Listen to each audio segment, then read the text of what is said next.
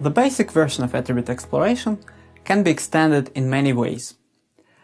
One thing is that we can add new objects to the context not only when we get them from an oracle as an answer to the query, but actually at any time.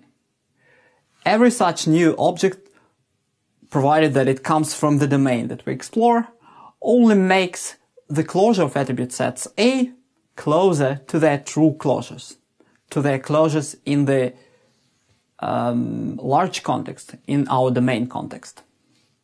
We can also add a valid implication to our set L at any time.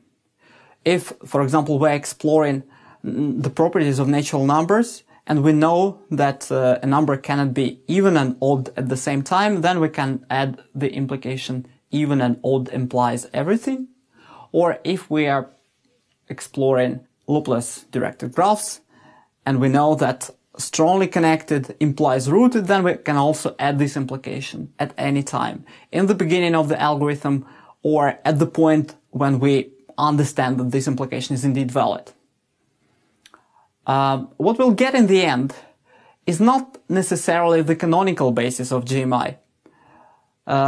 Instead, we'll get a cover for the difference between the implication theory of GMI, our domain context, and that of extra implications. So we'll get a set of implications that summarizes what we haven't known about our domain context before we started exploration. Another very desirable modification is that it would be really good not to have to specify counterexamples completely. If our domain expert is a human being, he or she may not know everything about the object he provides us as a counterexample. It knows that it's a counterexample. It doesn't satisfy the implication A to B because it has A but doesn't have B. But perhaps it doesn't know anything about the other properties of this object. So, is it necessary to provide the values of all attributes for the counterexample?